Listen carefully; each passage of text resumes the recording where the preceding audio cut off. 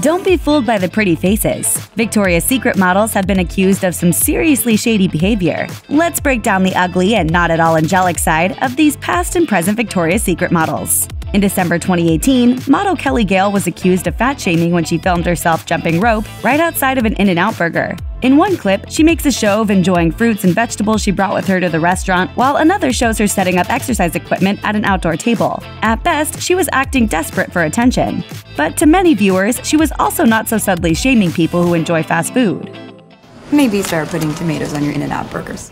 Gale was chastised by her followers for the stunt, with some pointing out that you don't need to shame other people for your Fitspiration posts. Taylor Hill may have had a little bit too much fun at the Coachella Festival in April 2018. The model was photographed in a compromising position with her boyfriend, Michael Shank, and another friend as they exited the festival's Neon Carnival party. Hill apparently needed some assistance getting out of there, being photographed with her friends holding her upright as she stumbled along. Paparazzi recorded the model shouting about her love for Beyoncé before going silent, prompting some photographers to ask if she needed an ambulance. She eventually made her way into a waiting SUV. In April 2018, Bella Hadid came under fire for seemingly using the N-word while rapping along to a Lil Wayne song at Coachella. The reported incident led Hadid's followers to dredge up old tweets in which she'd also used the racial slur, as well as other stereotypes against people of color. That wasn't Hadid's only headline-making scandal. In 2014, when she was 17, she was busted for a DUI, allegedly blowing almost twice the legal limit after ignoring a stop sign and almost hitting a police car. After the incident, Blind Gossip obtained an email allegedly sent from Yolanda Hadid to her youngest daughter, begging her to clean up her act, as well as her car, which the email said was strewn with prescription drugs, beer cans, vodka bottles, rolling papers, and perhaps worst of all, dirty underwear. Bella Hadid later claimed that her DUI behavior was actually the result of her Lyme disease diagnosis. A creative excuse, if nothing else. Bella Hadid isn't the only Victoria's Secret model accused of using the N-word. In November 2017, a group of mostly blonde beauties rapped along to a lyric in Cardi B's Bodak Yellow containing the racial slur. From the surviving video of the incident, it isn't crystal clear who exactly yelled the word out. The only model who was truly safe from being accused of using the word was Devon Windsor, who faced the camera and skipped the entire line of the song, effectively keeping herself out of trouble. What's even sketchier is that Jezebel reported that the footage may have originated from a behind-the-scenes Victoria's Secret fashion show video that Karlie Kloss posted on her own YouTube account. And when the viral moment faced criticism, it appeared that Kloss edited out the models reciting the line with the N-word. You may have noticed that Gigi Hadid was absent from the Victoria's Secret fashion show in 2017. That could be because the show was held in Shanghai, China, and before it was filmed, Hadid came under fire for making fun of the way Asian people look. Hadid announced she'd be walking in the show in August, drawing an instant backlash of angry comments on her Instagram. A few days later, she issued an apology on Weibo in both English and Mandarin, writing, "It hurts me to hurt anyone, and I want you all to know that it was never my intent to offend anyone through my actions. And I sincerely apologize to who felt hurt or let down by me. I have the utmost respect and love for the people of China and cherish the incredible memories I have made while visiting in the past. I have learned to be very careful of how my actions can come off or be portrayed, and I'm hopeful you'll accept my apology." However, Teen Vogue reported that the apology fell flat, in part because she only issued it on Weibo and not on Twitter or Instagram. In the November 2015 issue of Vogue Italia, Gigi Hadid could be seen wearing a lot of bronzer and several afro wigs. And when we say a lot of bronzer, we mean a lot of bronzer. In the May 2018 issue of the same magazine, Hadid was once again photographed in uncomfortably dark makeup, looking almost unrecognizable. This shoot once again led to backlash about the magazine's lack of diversity and Hadid's perceived habit of cultural insensitivity. She apologized on Twitter alongside a photo of her wearing bronzer leaving the shoot. In her apology, she noted that the styling for the shoots were completely out of her control. She wrote, "Please understand that my control of a shoot, 1, is non-existent in terms of creative direction. 2, ends completely when I leave set, and anything done to a photo and post is out of my control fully." It's important to note that Hadid still apologized for the issues the shoot raised, while making it clear that it wasn't her idea, saying in part, "My intention is never to diminish those concerns or take opportunities away from anyone else." At the 2012 Victoria's Secret fashion show, Karlie Kloss wore a Native American-style headdress on the runway, accompanied by leopard print underwear and a turquoise necklace. It was an ethnic grab bag of a look which rubbed many viewers the wrong way. Navajo Nation spokesman Ernie Zah told the Associated Press at the time, any mockery, whether it's Halloween, Victoria's Secret, they are spitting on us. They are spitting on our culture, and it's upsetting. Victoria's Secret said in a statement that they'd pulled Klaus's walk in the headdress from the broadcast of the show. Klaus apologized for the gaffe on Twitter, sort of, writing that she was, quote, deeply sorry if what she wore during the VS show offended anyone. Note that she didn't actually apologize for wearing it. She's just sorry you were offended.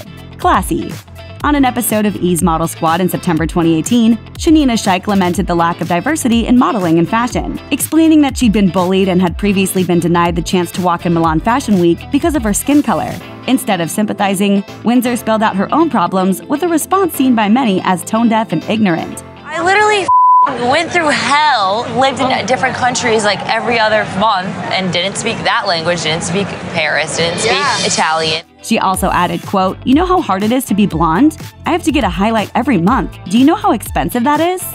I don't think you can relate to the turmoils of being different.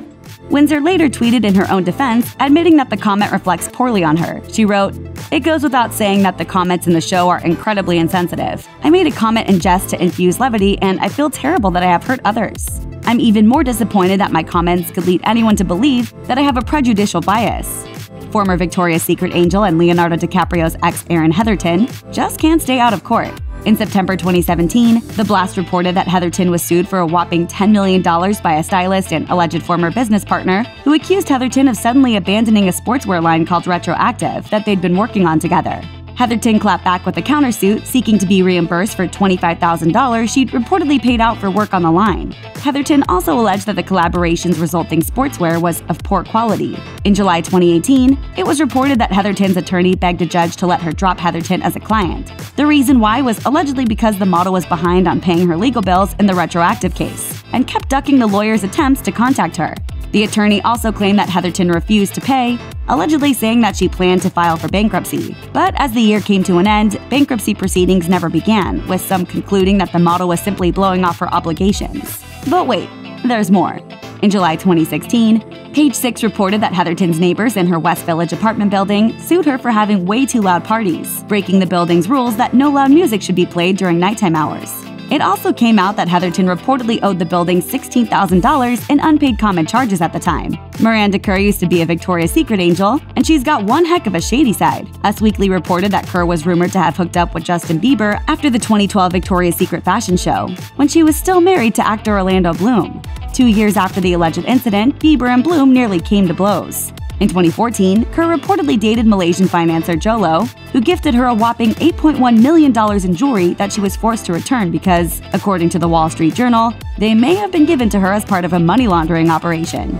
Former Victoria's Secret model Cara Delevingne got herself in some hot water in May 2013. That month, the Daily Mail obtained and published photos of Delevingne trying to conceal a tiny plastic baggie filled with white powder. The photos went viral, reportedly leading clothing retail giant H&M, who had signed Delevingne to be the face of its Divided line, to investigate the model for possible cocaine use. She came clean in a 2015 interview with the New York Times, saying, I think everyone needs a bit of a slap in the face and a reminder that no one is invincible. That's what it was for me. I want to be clear, I'm so far away from drugs that I couldn't possibly be further away.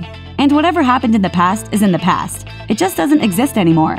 Taylor Swift first performed at the Victoria's Secret fashion show in 2013, after which Australian Victoria's Secret model Jessica Hart got real about her opinions on the performer. Maybe too real. When WWD asked Hart if Swift could make it as a Victoria's Secret model, Hart told the mag, no, I think, you know what? God bless her heart. I think she's great, but I don't know, to me she didn't fit. I don't know if I should say that. As Jake Gyllenhaal, John Mayer, and Calvin Harris know, hell hath no fury like a scorned Taylor Swift. Hart paid for her moment of shade when Swift was signed on to perform in 2014, reportedly under the condition that Hart not be present. Though the brand denied the rumor, Hart still seems to be publicly bitter about something Swift may or may not have done. In February 2018, Hart posed for an Instagram photo in a sweater that read, four-letter bad word Taylor Swift. Subtle. Check out one of our newest videos right here. Plus, even more Nicki Swift videos about your favorite celebs are coming soon. Subscribe to our YouTube channel and hit the bell so you don't miss a single one.